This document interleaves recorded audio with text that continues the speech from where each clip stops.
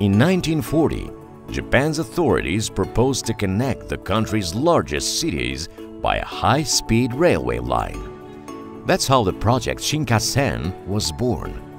The plan was to launch a train with a top speed of 200 kilometers per hour between Tokyo and Shimonoseki, that is located at the southwestern tip of Honshu, 1,000 kilometers away from the capital.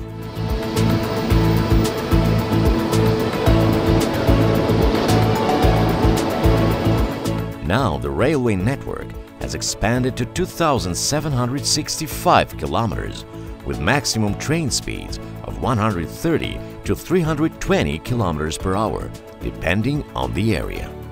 Over the 50-plus year exploration, there have been no passenger fatalities.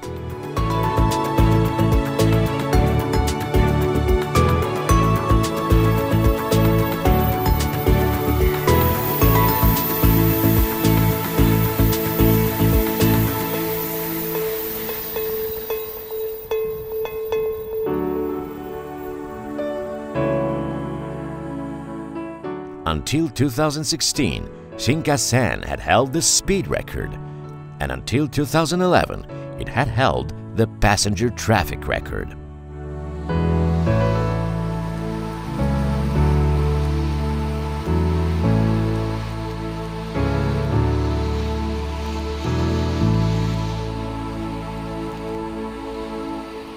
Let's have a ride on Shinkansen.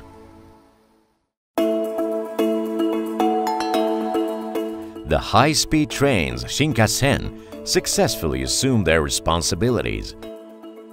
They comfortably and quickly carry the passengers from the most distant points to the points of their destination.